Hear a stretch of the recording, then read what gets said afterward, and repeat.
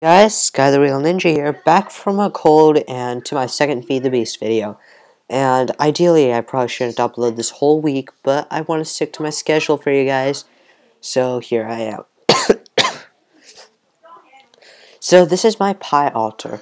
There's pie in here, lots of it. Enough for all of my life needs. And this is an ender chest, in case if you're wondering, and this is coded so I can, in essence, teleport items around. So, let's show you the workings of this factory. Let's start with the sugarcane farm. So, in essence, that's like my new catchphrase for today. When sugarcane reaches its peak height, which is 3 blocks tall, it gets harvested and sent to the sugarcane harvester, which is powered by a Stirling engine, which is powered by coal, which you have to come and refill unless you have like a coal factory somewhere. So, you saw that. And the sugarcane harvester brings all the sugarcane it harvested to this pipe, which you won't see, to this sugarcane ender chest. And you won't see anything in here because of this. This is the sugarcane processor. It takes a sugarcane in here, turns it into sugar, sends it packing off to here. Now let's show the pumpkin farm, which is right there. Here is the pumpkin farm. 42 pumpkin stems. Every time it grows a pumpkin, these block breakers will pick it up, send it to these pneumatic pipes, and send it to this ender chest. I guess a demonstration would be better, actually. So, pumpkin. So let me just cheat myself a pumpkin, and let's just place it right here. Now, that redstone signal sends it off to the ender chest. And just in case if you don't know, all ender chests with the same color code up here are linked. So there, if you just watch that ender chest, that opened when I opened it, shut when I shut it. And this weird thing that is evidently not redstone is a red alloy wire. Just think of redstone, but it doesn't need a repeater. It can carry a pulse indefinitely. I mean, for as long as you want it to.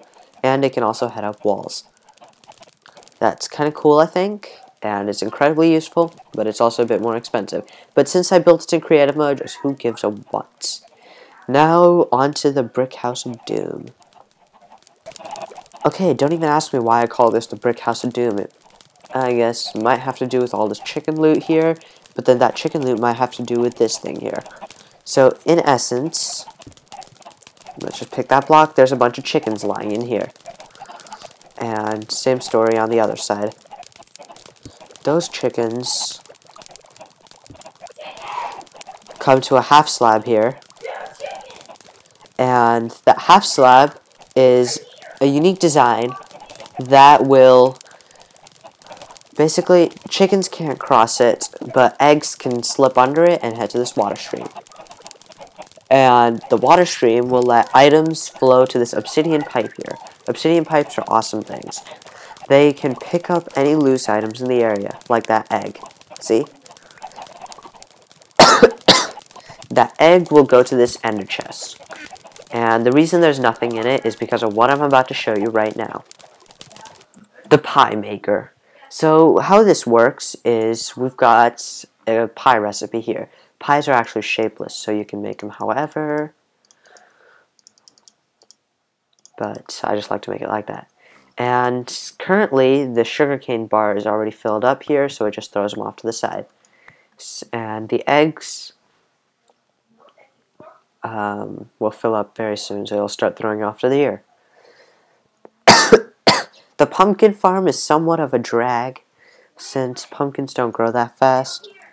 As opposed to sugarcane and eggs, they're more of a drag than I'd like them to be. So, as a result, generally when a pumpkin comes, a pie is made. So, for the sake of this demonstration, let's add a pumpkin. Now, our pumpkin is coming. Let's just watch it. And now, 2 pumpkins. Now, everything got subtracted and a pie comes out here. And as I'm sure you know by now, this ender chest is linked to the one in the pie altar.